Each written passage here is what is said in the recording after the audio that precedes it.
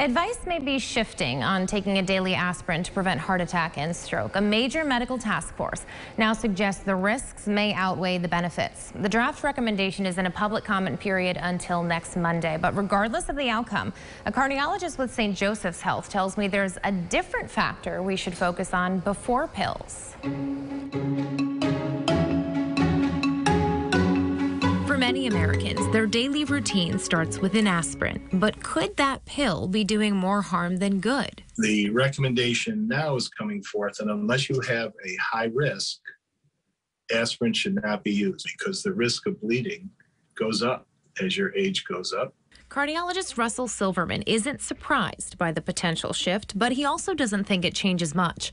For years, he and many other doctors have taken high-risk factors into consideration before prescribing pills. Diabetes, smoking, high blood pressure, high cholesterol, family history, poor lifestyle, poor diet. Each one changes your risk of heart attack or stroke, estimated by an American Heart Association calculator. Say she's not a smoker, her risk drops to less than 10%. Let's say this individual has diabetes, it goes up to 20%. A huge jump just because of that one risk factor. Which is why, regardless of the official recommendation, Silverman says the #1 goal should always be to get ahead of what you can control.